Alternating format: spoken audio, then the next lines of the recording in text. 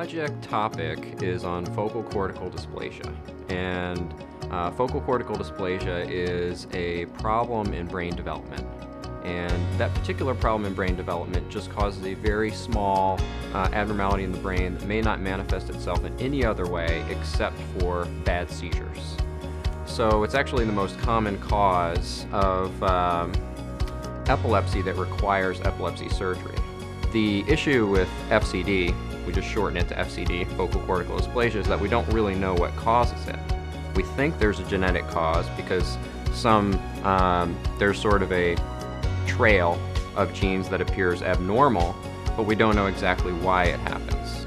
All of us at Cincinnati Children's are looking out for problems where there are gaps in information in the medical literature.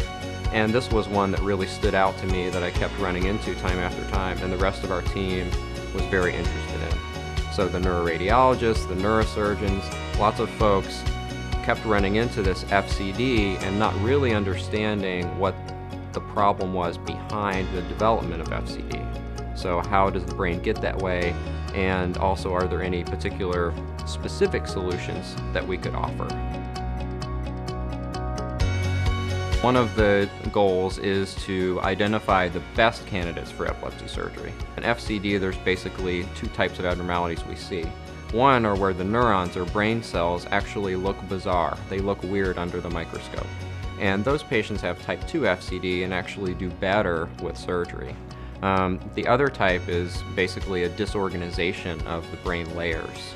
So there's 6 layers of gray matter, and when those get disorganized, then we see dysplasia that's called type 1.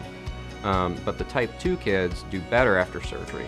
Problem is that we don't identify them until after they've already had surgery, because the pathologist, the doctor that looks at the tissue under the microscope, can only do that sort of retrospectively. So one of the goals of the study is to find the type 2 patients before they were to have surgery and help understand whether an individual patient would be a good candidate or a bad candidate for surgery.